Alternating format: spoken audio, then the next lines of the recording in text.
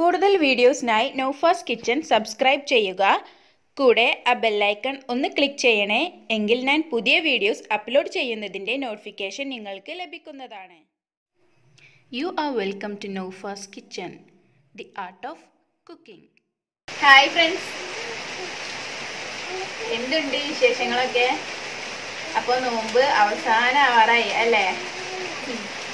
ഏതായാലും അപ്പോൾ ഇന്ന് ഞാൻ നിങ്ങളെ കാണിക്കുന്നത് ഒരു ബജിയാണ്. നമ്മുടെ വഴുതനങ്ങ കൊണ്ടുള്ളൊരു ബജി, വഴുതനങ്ങ ബജി. ഇത് നല്ല ടേസ്റ്റ് ആട്ടോ കഴിക്കാൻ. പുറത്ത് നല്ല ക്രിസ്പി ആയിട്ട്, അതേപോലെ ഉള്ളിൽ നല്ല സോഫ്റ്റ് ആയിട്ട് നല്ല ടേസ്റ്റാണ്. അതേപോലെ ഈ ബജിയുടെ കൂടെ കഴിക്കാനുള്ള ഒരു സോസ് കൂടെ ഞാൻ നിങ്ങളായിട്ട് ഷെയർ ചെയ്യുന്നുണ്ട്. അപ്പോൾ അതിൽ പറഞ്ഞ പോലെ അതല്ല, വേറെ മെത്തേഡിലൂടെ നിങ്ങൾ ബജിയുടെ സോസ് ഉണ്ടാക്കാറുണ്ട് എന്നുണ്ടെങ്കിൽ നിങ്ങൾ ആ റെസിപ്പി ഒന്ന് കമൻറ്റ് ചെയ്യാം. അങ്ങനെയെങ്കിൽ കൂടുതൽ പേർക്ക് അത് ഉപകാരപ്പെടും, കമൻസ് വായിക്കുന്നവർക്കൊക്കെ. പിന്നെ തട്ടുകട പേജിന്റെ കാര്യം ആരും മറക്കണ്ട കേട്ടോ. ലാസ്റ്റ് ചാൻസ് ആണ്. ഇനി ഒരു ദിവസമുള്ള ഏറിപ്പോയേ ഉണ്ടാവുള്ളൂ. അപ്പോൾ ഷെയർ ചെയ്യാൻ മറക്കണ്ട. തട്ടുകട പേജിൽ വന്നിട്ടുള്ള ഈ ഒരു വീഡിയോ പോസ്റ്റ് നിങ്ങൾ ഷെയർ ചെയ്യുക. നിങ്ങളിൽ നിന്നും തിരഞ്ഞെടുക്കുന്ന ഒരാൾക്ക് ഒരു അടിപൊളി സർപ്രൈസ് ഗിഫ്റ്റ് ഉണ്ടാവും. അപ്പോൾ മറക്കണ്ട കേട്ടോ. അപ്പോൾ ശരി, നമുക്ക് വഴുതനങ്ങ ബജി എങ്ങനെ ഉണ്ടാക്കുന്നതെന്ന് നോക്കാം. അപ്പോൾ നമുക്ക് തുടങ്ങിയാലോ. അപ്പോൾ ഞാനിവിടെ കുറച്ച് വഴുതനങ്ങ എടുത്തിട്ടുണ്ട്. അപ്പോൾ വഴുതനങ്ങ ഒരുപക്ഷെ നിങ്ങൾക്ക് കാണാൻ അത്ര ഭംഗിയായിട്ടൊന്നും തോന്നില്ല, കാരണം ഇത് ഇവിടെ ഉണ്ടായതാണ്. വളമയും കാര്യങ്ങളൊന്നും മരുന്നൊന്നും അടിക്കാതെ നമ്മുടെ വീട്ടിലുണ്ടായതാണ്. ചെറിയ ചെറിയ രീതിയിൽ ഇതൊക്കെ ഞങ്ങൾ ക്യാഷ് ആക്കാറുണ്ട്. അല്ലാത്ത സമയത്ത് ഇങ്ങനെ എന്തെങ്കിലുമൊക്കെ ഉണ്ടാക്കാനും പറിച്ചെടുക്കും. അപ്പോൾ ഇതിപ്പോൾ പറിച്ചു കൊണ്ടുവരാം. വീട്ടിലുള്ള മെമ്പേഴ്സിനനുസരിച്ച് വഴുതനങ്ങയുടെ എണ്ണം തീരുമാനിക്കാം.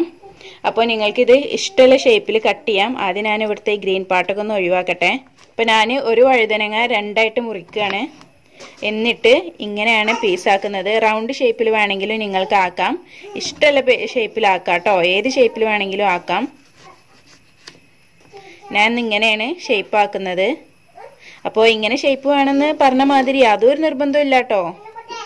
അപ്പോൾ നമ്മുടെ വഴുതനങ്ങ കട്ട് ചെയ്തുകൊണ്ട് നമ്മൾ എന്ത് ചെയ്യണമെന്നോ, കുറച്ച് വെള്ളത്തിലിട്ട് വെക്കണം. നമ്മുടെ വഴുതനങ്ങത്തെ കറയൊക്കെ ഒന്ന് പൊക്കോളും. അപ്പോൾ ഒരല്പം ഉപ്പ് ഇതിലേക്ക് ചേർത്ത് കൊടുക്കുക. അങ്ങനെയെങ്കിൽ നമ്മുടെ വഴുതനങ്ങമേ അത്യാവശ്യം ഉപ്പ് ഉണ്ടായിക്കോളും നമ്മൾ കഴിക്കുമ്പോൾ.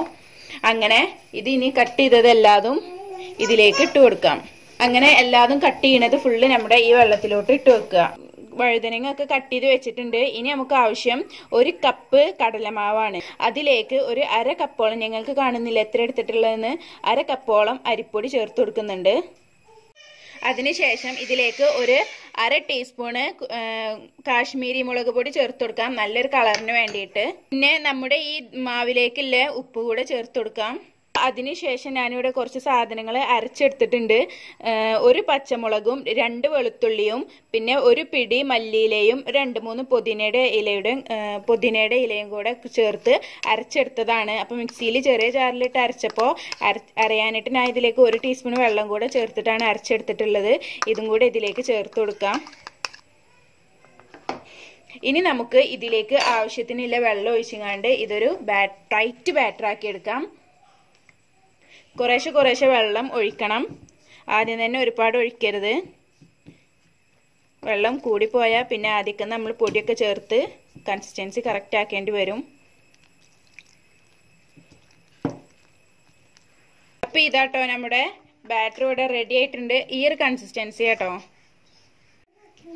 അപ്പോൾ ഇനി നമുക്ക് നമ്മുടെ ഓരോ പീസും എടുത്തുകൊണ്ട് ഫ്രൈ ചെയ്തെടുക്കണം.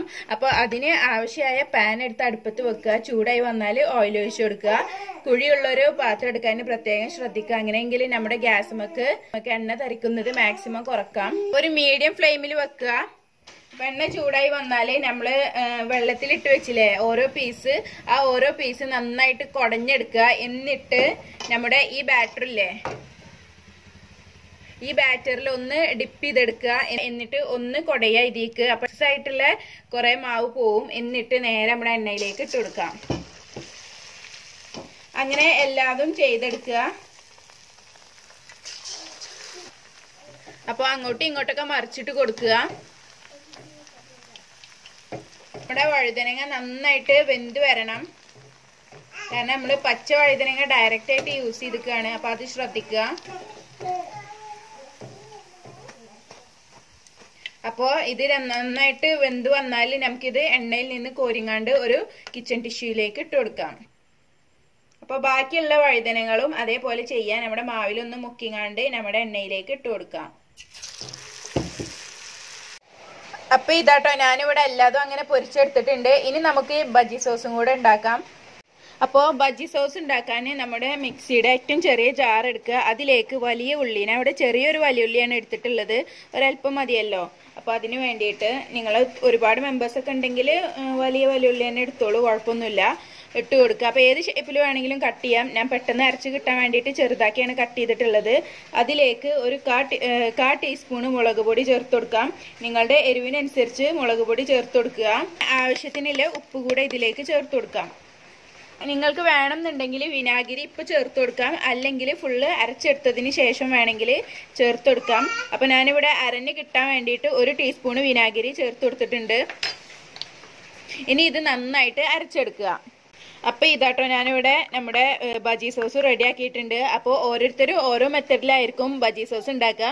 അപ്പോൾ നിങ്ങൾ ഈ മെത്തഡിലല്ല ഉണ്ടാക്കാറെന്നുണ്ടെങ്കിൽ ഏത് മെത്തഡാണെന്ന് വെച്ചെങ്കിൽ അതൊന്ന് ദയവ് ചെയ്ത് കമൻറ്റ് ചെയ്യുക. അങ്ങനെയെങ്കിൽ എൻ്റെ അടുത്ത ബജി റെസിപ്പീസിലൊക്കെ എനിക്ക് അതും കൂടെ ഉൾപ്പെടുത്താം. അപ്പോൾ നിങ്ങൾ അറിയുന്നവരാണെങ്കിൽ, അതേപോലെ നിങ്ങൾ ഈ മെത്തഡിലല്ല ഉണ്ടാക്കുന്നതെങ്കിൽ ആ ഒരു മെത്തഡ് കൂടെ കമൻറ്റ് സെക്ഷനിൽ കമൻറ്റ് ചെയ്യാം. അപ്പോൾ ഇതാട്ടോ നമ്മുടെ വഴുതനങ്ങയുടെ ബജി സോസും ഇവിടെ റെഡി ആയിട്ടുണ്ട്. എല്ലാവരും ഒന്ന് ട്രൈ ചെയ്ത് നോക്കുക. ഇത് പുറത്ത് നല്ല ക്രിസ്പിയും ഉള്ളിൽ നല്ല സോഫ്റ്റാണ്, നല്ല ടേസ്റ്റാണ് കഴിക്കാൻ. നിങ്ങൾ എന്താണെങ്കിലും ഒന്ന് ട്രൈ ചെയ്ത് നോക്കുക. വീഡിയോ ഇഷ്ടമായെങ്കിൽ ലൈക്ക് ചെയ്യാൻ മറക്കരുത്. Thank you for watching.